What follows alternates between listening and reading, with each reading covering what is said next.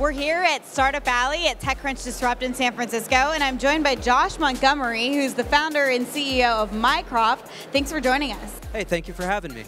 So we'll start with the important stuff. First, I'm told you had a mohawk yesterday and you shaved it before this interview. A blue mohawk, a giant blue mohawk. I was feeling a little rebellious. I'm an Air Force officer. I got off drill weekend about 10 days ago and I had to have the mohawk. So go blue. But not anymore. Not anymore. I shaved my mohawk just so I could talk to you. Darn. I mean, you would have been my first CEO interview with a mohawk. Exactly. So that would have been special. It was a little different.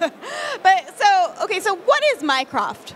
So Mycroft is the open source community's answer to Siri or Amazon Alexa.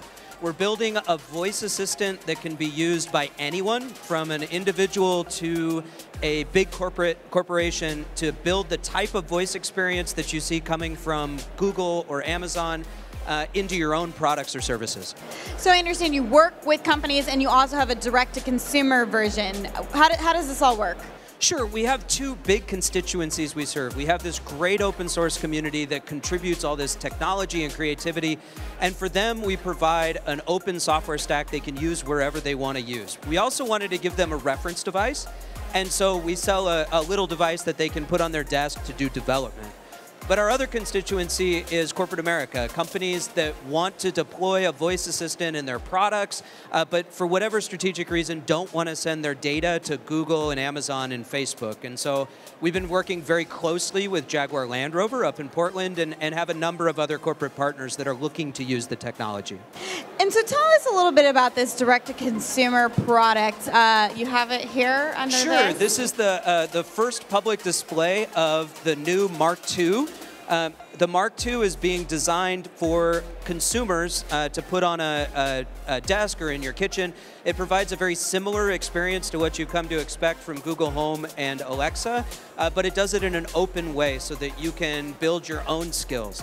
And we've got developers that are doing all kinds of really interesting things with the technology, from tracking the International Space Station to making it rap Eminem lyrics and everything in between. Important stuff here. So how much does that cost? We're looking to bring this to market for $99, and that really provides us with additional funding that we need to keep improving the user experience. And what's on this screen here? Sure. One of the unique things about the technology that we're bringing out is it's anthropomorphic. So it's personal and it has a personality. It's something that ideally you can build almost a friendship with.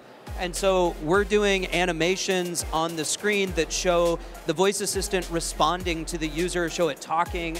In this case, the person's adding something to their shopping list. And the screen really makes the experience very different because you're able to do visual displays of weather and calendars and shopping lists and other things, as well as play videos and music.